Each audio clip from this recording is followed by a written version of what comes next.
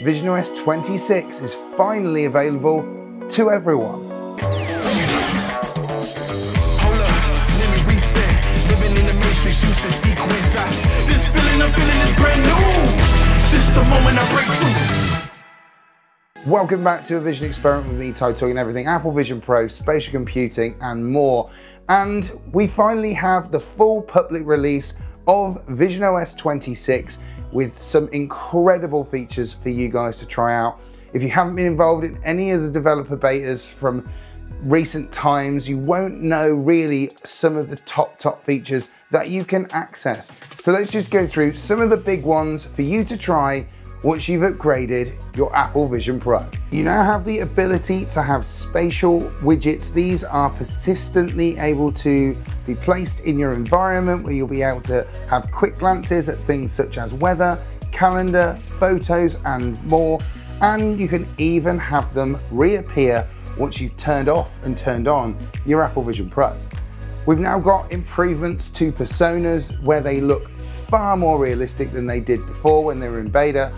You guys will see a massive upgrade in how your persona is. You'll have to do a new one, but it will be definitely worth upgrading. You've now got the ability to have spatial scenes in photos. It's definitely something that improves the spatial photo experience. When you do an upgrade and you turn something spatialized as a photo in VisionOS 26, you get a huge new degree of parallax to these images. It looks fantastic. It's definitely worth trying out. PlayStation VR2 Sense controllers have now got full compatibility with VisionOS, something that's a little bit of a difficult one unless you own a PlayStation VR2. You can't quite currently buy the PlayStation controllers for it individually. But if you do have one, you'll be in luck because they should be able to work straight away. Hand tracking has now been upgraded to 90 Hz, which gives you greater accuracy and is a welcome improvement.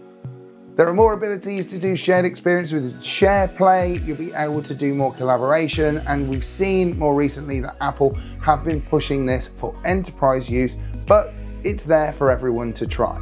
There's now more support for immersive media, both with 180-degree and 360-degree media natively on Apple Vision Pro.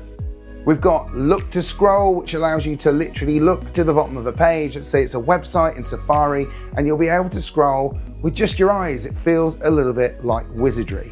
You can now unlock your iPhone. This is one of the biggest requested things needed in the next update to VisionOS. I think so many people were like, why can't we unlock our phone with the optical ID that's connected to Vision Pro? And now you can, and it will even cut your phone out in an immersive experience. And the biggest one that most people are really excited for, sounds really simple, but a brand new environment in the Jupiter environment. It's a really cool one to try out.